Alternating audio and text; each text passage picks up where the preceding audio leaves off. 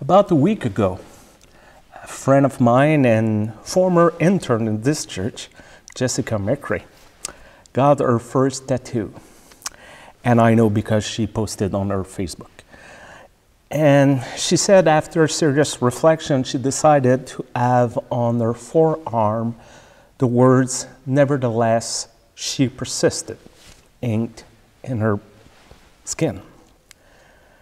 For those of you who do not understand the reference, approximately a month ago, there was a debate in the US Senate about cabinet nomination.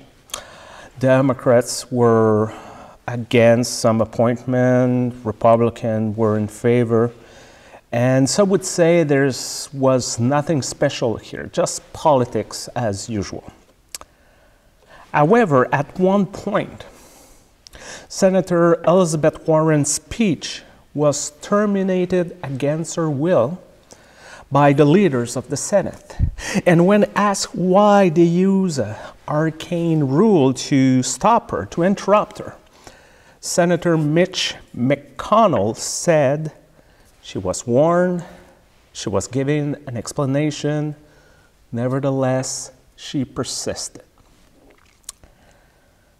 And these few words have stricken a very sensible chord with numerous women. Many can see themselves and their personal experience in these words because they have been shushed, quiet, or told that they are too much this, not enough that, they're doing it wrong, they're disturbing the established rules. Many still remember to be instructed early in life that little girl needs to be seen, not heard. Many have been advised by a group of men to smile a little more and dress differently if they want to get something achieved. And when it did not work, these men usually come back and says, "Well, we told you, but you did not listen to us. You had to be stubborn and do it your way. Well, too bad for you. This is what happened when you don't want to be a good little girl." The expression, "nevertheless, she persisted," has become for strong women everywhere a new mantra, a new slogan of resistance for those who are called nasty or loud for just being themselves. And we come to today's passage from the Gospel according to John with all this cultural and societal baggage.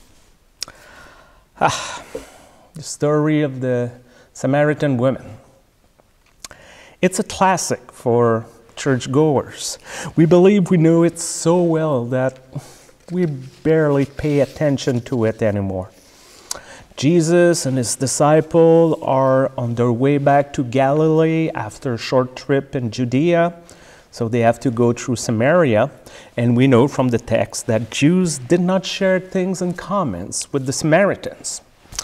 It's a hot day in the village of Sychar. Jesus decides to rest by the well. The disciples go for food. Then Jesus sees a woman and asks her to give him something to drink. And by doing so, he crosses gender, ethnic, political, and religious borders. What a great story, we say. Maybe it's just that we have been told countless times that the gospel according to John is different from the other ones. The first three Gospels focus their attention on chronology and events in Jesus' life. The fourth Gospel is completely different. It's all about symbols, image, allegories, metaphors. Just last week, we met Nicodemus, who thought that he actually had to go back inside his mother to be born again. And by this story, we are led to understand that we need to look beyond a literal interpretation of Scripture. However, only one chapter later, when it comes to the story of the Samaritan women, we seem to forget all of this and revert to read the gospel at the first level. Let's see. It's about noon. A Samaritan woman comes to draw water at Jacob's well, and we say, ha ha! This woman should not be there in the middle of the day, because back then water was usually drawn during cooler time, like morning and evenings. So this must mean there's something wrong with this woman. She must be an outcast from her village. She must have a shady past. She must have been shunned. Even if, like I just said before, the Gospel of John is highly symbolic. It is the one in which Jesus says, I am the light of the world. And previously, Nicodemus come to visit Jesus during night and remain in the darkness because he does not understand Jesus' message. And the Samaritan women meet Jesus at noon, where is the most light available during the day, and understand he's a prophet. It does not seem to matter. Even if there are millions of reasons why she needs to go back to the well during the day, like she ran out of water sooner than expected. The jar in which she put her water broke, or she was too busy to come in the morning, early in the morning to draw water. It does not seem to matter. She is not where we expect her to be. She's not behaving according to the norm of her society. Therefore, there must be something wrong with the Samaritan women. And usually, when someone looks for a justification, our Bible could be very helpful. So verse 17 and 18 says, Jesus said to her, "You are right in saying, I have no husband, for you have had 5 husbands, and the one you have right now is not your husband." And we read this, and once again we say, ha ha, knew it. She's a woman of little virtue. Even if King Solomon might have had 700 wives and 300 concubines, no respectable woman would have had 5 different husbands and living with another she's not married with. Now, even if the 2nd book of Kings, chapter 17, tells us that after the Assyrian invasion, Samaria was colonized by 5 different foreign nations, people from foreign nations who worship 5 different gods. During Jesus' time, they were closer, the Samaritans were closer to the Jews without being, let's say, an essential agreement. 5 past husband, 1 not quite married. It does not seem to matter.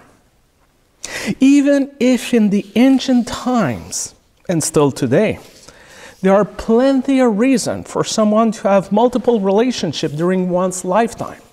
Like her husband's died, she had been abandoned, divorced, or being an unattached woman, force her to live with someone who could protect and provide her.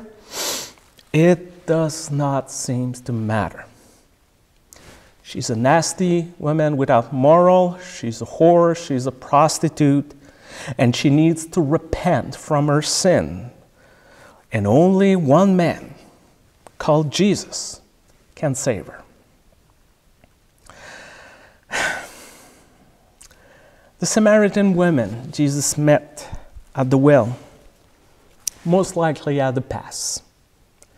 like all of us have one. We all have moments in our lives we would prefer to forget or completely erase. And we can also assume that the Samaritan woman was not necessarily rich or powerful or highly educated as today's women can be. She knew her status in her community. She had been told the rules of her society. She had been instructed not to talk or not interact with Jewish males. Nevertheless, when the opportunity for an open conversation about the hot buttons topics that divide Jews and Samaritans from one another shows itself, she persisted. She disregards expectations and cultural norms in order to embark with Jesus on a journey of discovery. And when the disciples come back with something to eat, they cannot believe what they're seeing.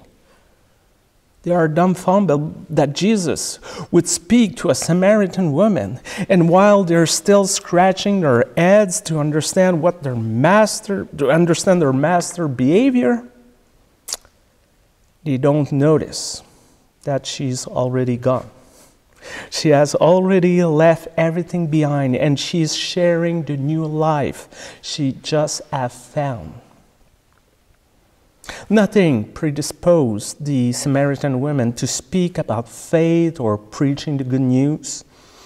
And there were probably many reasons the leaders of the village could have invoked to ridicule or silence her. Nevertheless, she persisted, and the Samaritan women became the first missionary in the Gospels. We often believe that one characteristic or story can define an individual. Sometimes we think that life would be simpler if everyone could be identified, labeled, organized, or put in a few predetermined boxes. We like to assume that all the ENTP of this world would think exactly in this way, and all the ISTJ behave that way. This is where stereotypes come from. And we all know from experience their limits. But in this story, on that day, Jesus seems to understand that the Samaritan woman is someone more than what people believed or expected. And for this reason, he sees her. He truly sees her. She exists for him.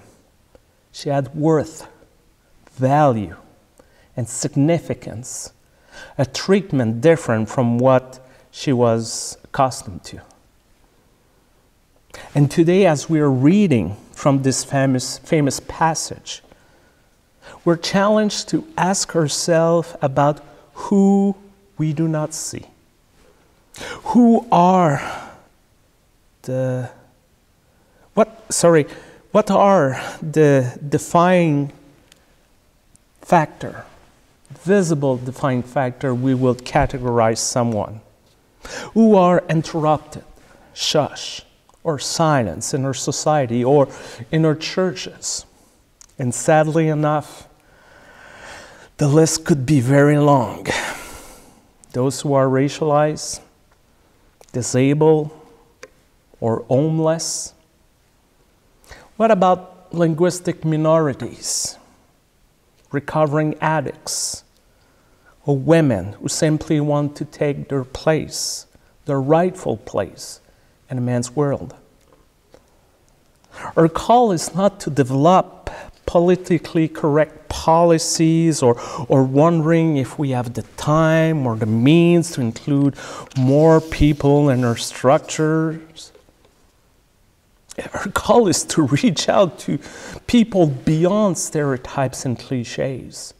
Our call is to connect and build bridges with individuals who are not necessarily meeting our expectation or corresponding to our desires.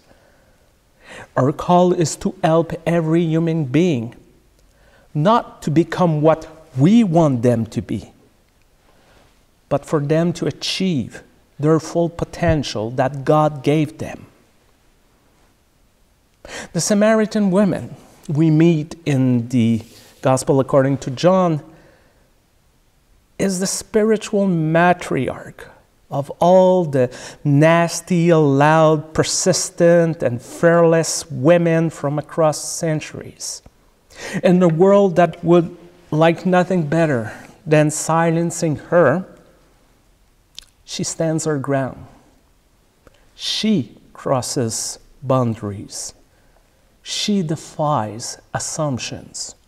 And by doing so today, she gives hope to all the nameless people of this world, because nevertheless, she persisted. Amen.